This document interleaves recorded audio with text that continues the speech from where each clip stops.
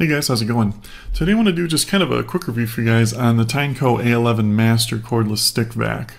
I hadn't seen too many reviews on this, so I thought I'd kind of give you guys my 2 cents based on my experience and let you know what I thought about it. Should mention real quick that I actually found a pretty good deal on this vac, and I'll put a link in the description below so you guys can check that deal out if you're interested in picking one up for yourself.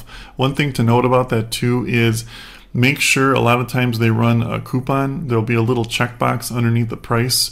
If you click the link, you'll see the price. Underneath it, there'll be a checkbox that says like save an extra, whatever.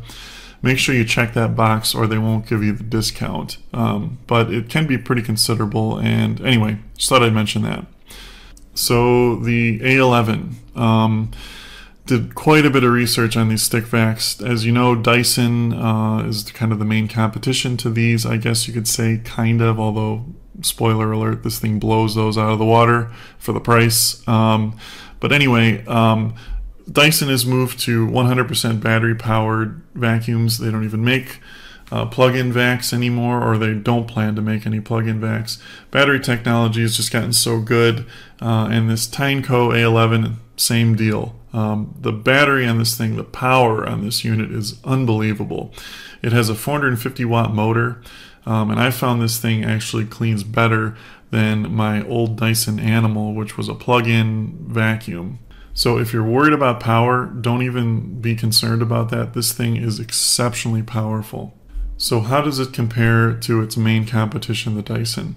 Like I said earlier, this thing blows it out of the water. Now, I'm not affiliated with Tineco, not affiliated with Dyson. This is just my own opinion, having used both. Now, the other thing is the Dyson costs almost double the price of this one. And I'm comparing it to their highest end model because that's what this one directly competes with.